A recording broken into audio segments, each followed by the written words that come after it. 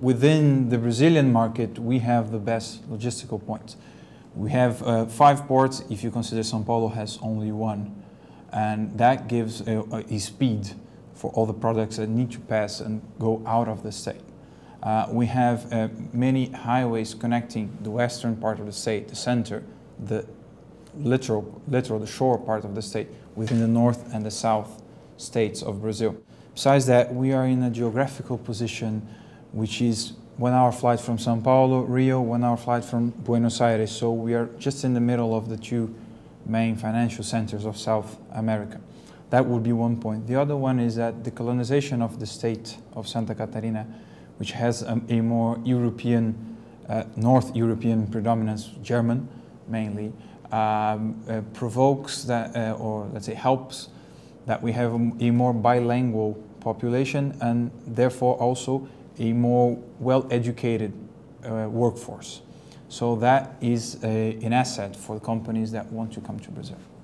I would say that we have a very diverse economy, metal mechanic in the north part, textile in more or less the center, technological in Florianopolis, the capital, ceramical and agricultural, swine and poultry industries are very strong in the state. And now, because of this metal mechanics center, which is in Joinville, and we have attracted many companies that are being BMW the main one, and we are now in process of settling this.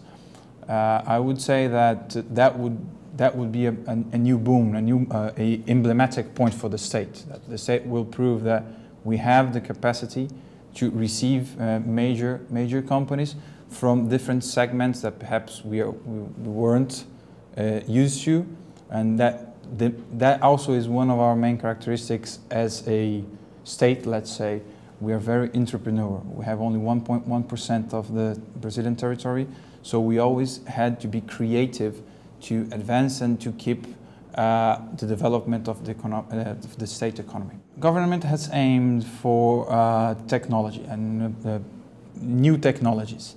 That's our main interest, because again, as I said, we are a small state and we are looking for a product that has a lot of aggregated technology, a lot of aggregated price, and that would be the main target of the state.